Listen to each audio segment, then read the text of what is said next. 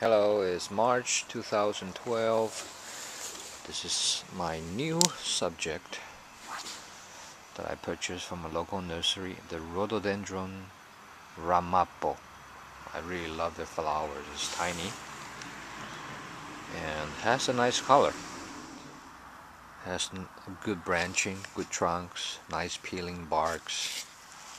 I always loved this type of dwarf rhododendrons, but I never had good luck keeping them. They usually die within 2 years of making them into a bonsai. So I'll keep trying. I have a feeling they don't like their roots disturbed too much, and also they probably like a deeper pot. They don't like too shallow. So that's my feeling. So but we'll see. I'll enjoy the flowers now and wait until they finish blooming and start working on them. That will be the best time to do. Still flowering strong here in mid-April. Beautiful. Okay, wow, now it's April 25th. Flower have faded. The new shoots start to grow very fast. I mean, that's took me off guard. I was gonna repot this plant later, but the shoots are growing so fast that I better do it now. So my plan for this is to do a very light trimming on the top and very light trimming on the bottom for the roots. Because in my past experience, this is what I found. I mean, this is not, even though they belong to the Azalea, very similar to Azalea, the rhododendron that I worked on seems to be more demanding, more delicate. So I found out it doesn't withstand so heavy pruning or on the top, or heavy pruning in the roots. So I'm just going to do a light pruning and take my time with this plant. Do a light pruning, probably remove about a third of the top foliage and a third of the roots, plant it in a training pot, let it grow, and then slowly reduce the size, by pruning more and more each year. So that's a plan. So I'm just going to use a heavy cutter here. For example, in a place where this area I see a lot of branches coming out. Just remove one of them.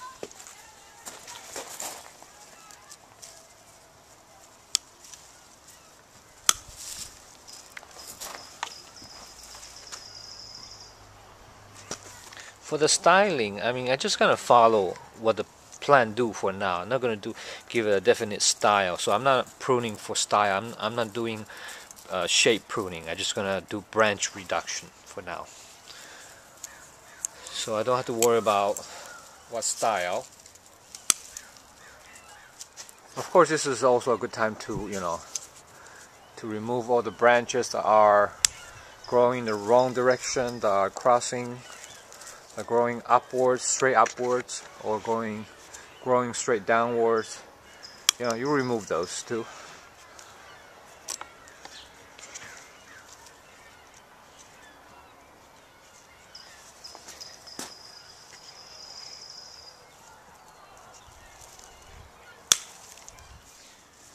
Like here, this one, is a nice, interesting branch. Kind of too long. Just gonna cut it shorter. Pick a spot where there's a branch coming out. And just like azaleas, you will see some point where a lot of branch is going to come out from one area, like this one here. And you just have to reduce that right now. Take this opportunity to reduce that. I'm going to cut out the one in the middle, for example, and leaving just the two others. And for example, here you will see an area where there's a lot of branches coming out. So you just have to reduce them. It's just too crowded here. Too many branches coming out from the same point. And so in general, Let's switch the view here. You know, like here.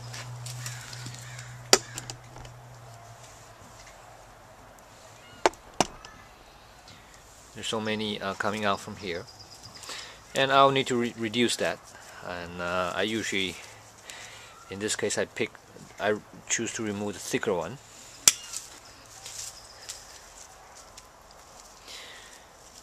You know, and then there's still a lot more, so you have to reduce them.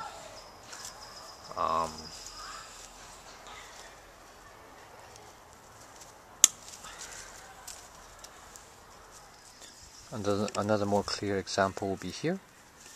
You see there's like 5 branches coming out. So the ideal is to end up with only 2 of these, but you don't have to do this now. I mean, since I don't want to prune too much, I can just remove one or 2 and still leave with 3 of it, and I can reduce this further in the next pruning session. So I don't always have to do it now. It's just I'm doing this gradual pruning thing. Okay, after 20 minutes of pruning, you can see from the top, the plant has opened up. It looks kind of dense over here, but it's okay. I'm just gonna maybe clean that up later, and you can see the amount of branches that I removed. Now I'm gonna do the more delicate cuts. I mean, of course you have to remove the dead flowers like these ones. It's kind of time consuming, but remove the dead flowers. And for this new growth that are coming out, there's 5 of them. Same thing. Try to reduce them.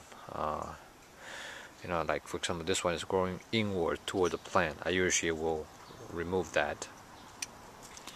And kind of like this 2. There's 3, so I'm just going to remove this one. I'm just going to leave 3 for now. As I said, the ideal is to end up with 2, but you can do that gradually. So right now, 3, and later on, maybe in the next year pruning, I will remove 1 of them, maybe this one. This part is actually very time consuming, removing the dead flowers and thinning out the new growth. So make sure you have plenty of time set aside for this. It's probably going to take me more than 30 minutes.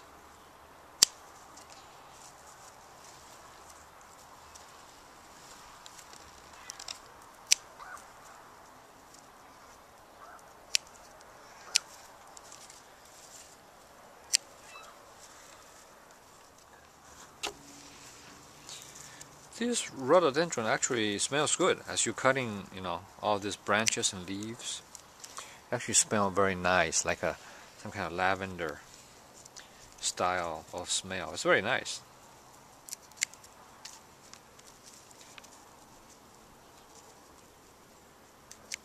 Okay, I'm done. Actually, after 40 minutes, this is the view from the top. This is as much top pruning I'm going to do with the plant for now, for this year. By the way, this is April 2012. Yeah, I actually removed quite a bit. You might notice I actually left some of the lower hanging branches. As usual, before I would have removed these little branches down the bottom, but I feel that these could be useful for me in the future when I actually decide for the style of this bonsai. So I'm gonna keep those for now and not remove those. Okay, now I'm ready for the potting.